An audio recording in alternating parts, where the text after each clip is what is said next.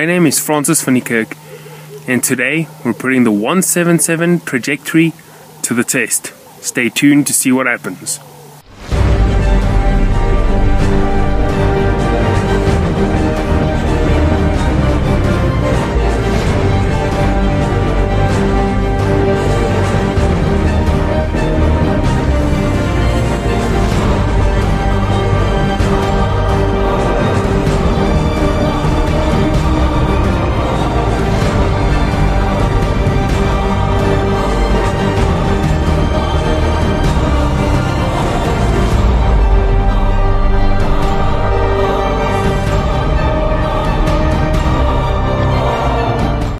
For a long time now, I've been wanting to test the 177 trajectory. It's supposed to be extremely flat, so we're going to check that out at 20, 30, 40 and 50 meters, and let's see what happens. First shot, 20 meters, and we're going to measure how much the bullet drops. It should be on at 20, might not be exact perfect zero, but we're going to test out the overall trajectory and not specific 0 points today. So let's see how that goes. Got the camera downrange. Camera and camera picture magic. There we go.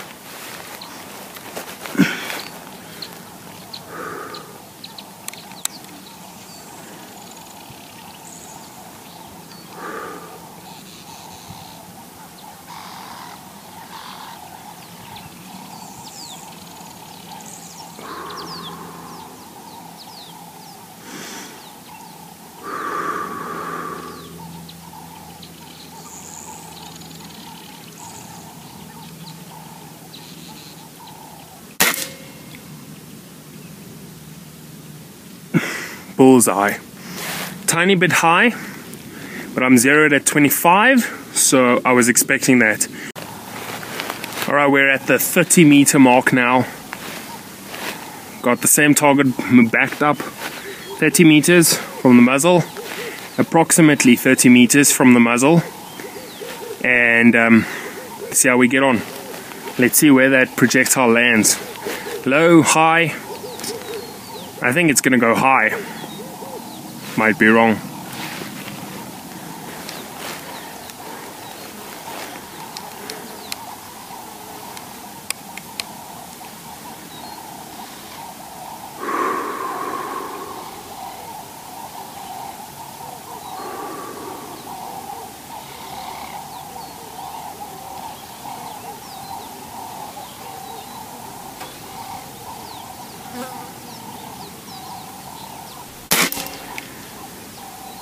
It went high. Alright, let's go check it out. Alright, so we're backed up to 40 meters. 177. It's quite a calm day. Fairly confident in this shot. It's far. 40 meters is far.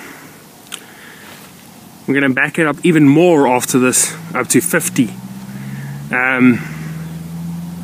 Yeah. Let's see how we get on.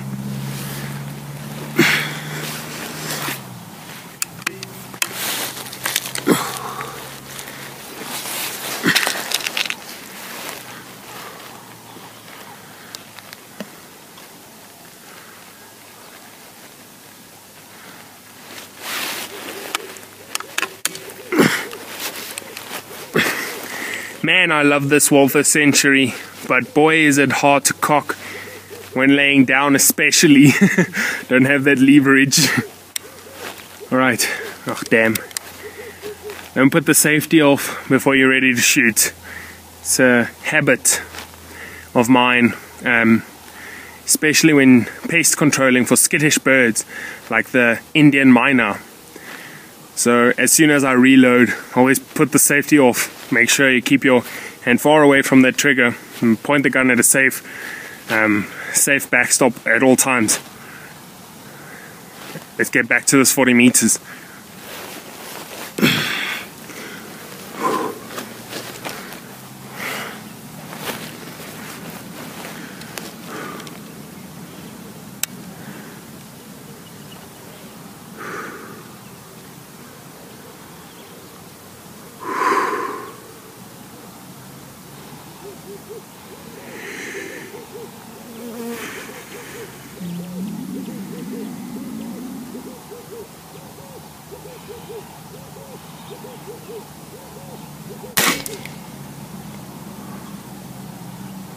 I think that hit low. That is far. We are backed up all the way to 50 meters. 50 meters! That's somewhere around 60 yards, I believe. Or 55 yards, 56 yards. Not sure, I'll put a little picture. Shooting with the H&N Field Target Trophies. They're 8.64 grain. Very light. I must tell you, this is a FAC rated air gun. This is a 23 joule, I think 23 or 26, can't remember, but it equates to 17 foot-pounds of muzzle energy. So it's quite hot. Shoots around 950 with these pellets, I believe, almost close to 1,000 feet per second. But the results are incredible. A 50 meters, not yards, 50 meters with a Walther Century break barrel. It's far. Now it's really far. 40 meters was far. 50 is stretching it. Let's see how we get on.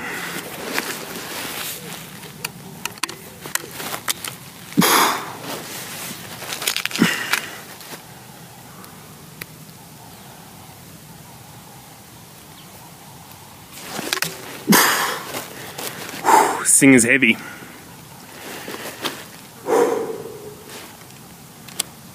Nope, not safety. All right.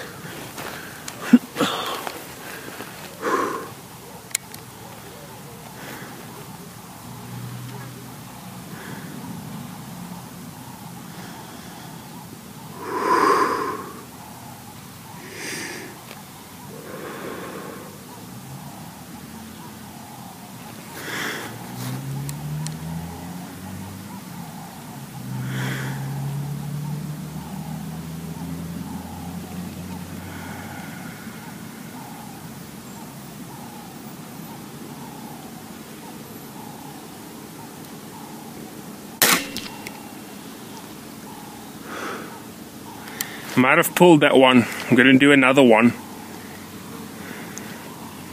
but it should be at the right height, so I'm going to leave it. Won't do another one. Let's see how we did.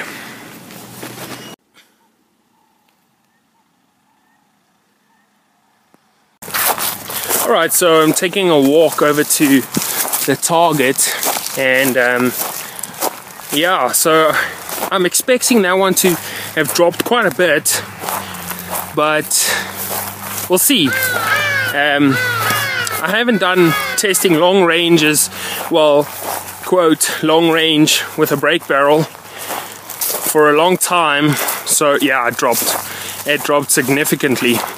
But that's the weird thing about air rifles is, and I'll show you guys in a second, I just want to put this camera off. Alright, so that's the weird thing about air rifles. They kind of behave like for instance, a squash ball. I don't know if you've ever played squash, you know the ball travels really fast up to the point where it hits the wall. It slows down dramatically when it comes back. For the professional players, it might be a little bit different. Maybe it's not such a good example, but yeah, anyway, it travels really fast, and then as soon as it reaches that point, it slows down drastically. And that's the whole point of a Diabolo shaped pellet. It's to increase the drag so that you can take down game and animals, maybe not small game, and pest species without having the risk of a 2-kilometer projectile flying through the air and maybe hitting out a window or something. You know, just stupid example, but that's the whole point. It's supposed to go really fast and then slow down really fast as well, so it has a quite a short range actually. And that's why the pellet trajectory is quite flat. It goes down drastically quite quickly. Very, very interesting stuff. I pulled this shot off to the left, so you'll see that now. But let me show you what we came up with a 177 trajectory, and it's quite surprising. Very, very surprising. So that the trajectory is a bell curve. It is a given. It's a trajectory, not a laser. So it should be rising and falling, and we've proven that. So if we took more increments, we should have seen that it stays there. It should stay there. Maybe a little bit. It would create one hole, so you wouldn't really be able to see. And then it should start dropping down slower, all the way up to 50.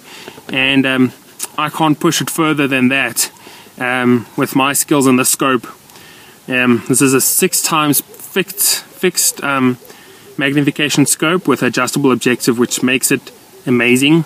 So yes, keep in mind this is for these pellets out of this rifle, and fact is they can change this for different rifles, or power output, humidity, temperature, the head size of your pellet. This, for example, is 4.51, which means it is slightly, it's 0.01 millimeters too big, bigger than 4.5. So it fits tightly in the barrel, and that increases friction, decreases initial velocity, but it does give you stability. So you got to trade off. It's quite a heavy science actually, but yes. So coming back to the trajectory, we know that it's a curve, and we know that it rises and it falls, and we've proven that.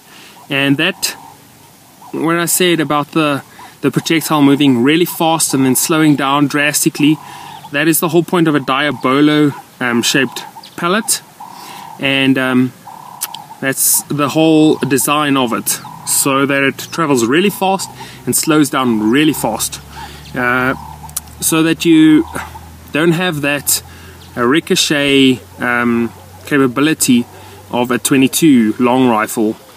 And this is where ballistic coefficient comes into play. The higher the ballistic coefficient, the longer it takes for the pellet to slow down. So if you want a long range, set up your rifle for a long range shooting, you want, for first, high scope mounts, and I'll cover this in a next video, but just to give you a kind of preview, the high scope mounts make that the top of the bell curve is closer to then it doesn't go over and under as drastically as fast, but I'll talk about that more in depth in another video. And ballistic coefficient is basically the coefficient of how fast your pellet slows down. Probably put this down. It's how fast the projectile slows down. So if you want a long range shooter, you're going to have to get quite high mounts, obviously good quality glass, optic, a pellet that suits your rifle's power output and has a high ballistic coefficient. Now H&N pellets typically have a high ballistic coefficient, but don't take my word for it, go search it. H&N has on its site, it has all the BCs of its pellets, and BC stands for ballistic coefficient. But yes, I'm very happy with the results we obtained today. Proves that the 177 is in fact a very flat trajectory, but a 22 shooting at the same power will have a similar trajectory. So don't make that mistake of thinking a 177 is flatter than a 22. That holds true for sub 12 foot-pound. To make one of these, you're going to take your plate, you're going to mark something with a little bit of color, maybe an orange stripe or different color for each range. going to go back and put it at that range, look through your scope from where you shot, and then make a note to yourself, either on a piece of card like this, stick it to the back of the tin, or a mental note if you can remember it, great. Less time to spend before taking a shot in the field or when shooting HFT comps or something like that. So what you're basically doing is working back from, and then looking from where it hit to where you were aiming, and then make a note of it where it should hit the next time, and then test that. Put another card up there and hold that little bit over or under, whatever you need to do, and shoot and test whether it hits that spot. That's going to be the ultimate test for your trajectory and your skills, to see if you can hit it all. I hope you all enjoyed. That's all for today. Shoot safe and enjoy. I'll see you on the next one.